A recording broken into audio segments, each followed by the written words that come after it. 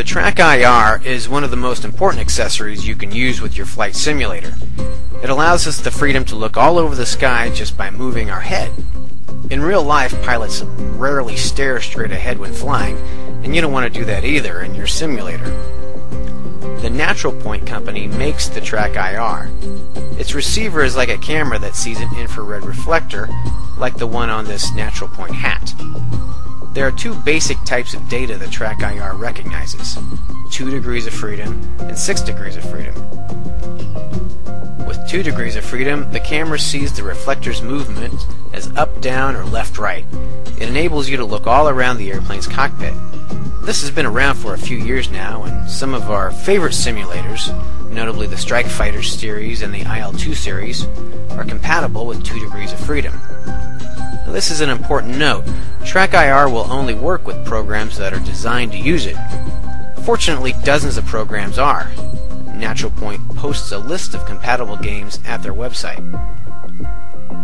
So let's say that you have a TrackIR 2 degrees of freedom.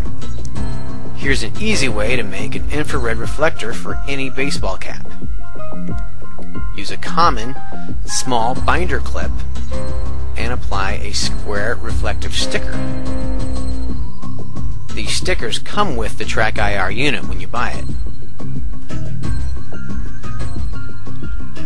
You can see that we're centering the sticker onto the binder clip.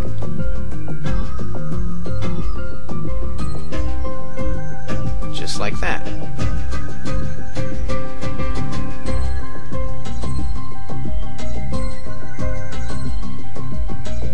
Now find your favorite baseball cap and clip the reflector onto the bill of the hat.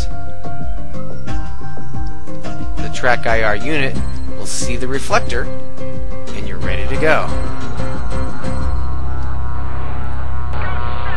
In our next video, we will discuss NaturalPoint's newer generation TrackIR and 6 degrees of freedom.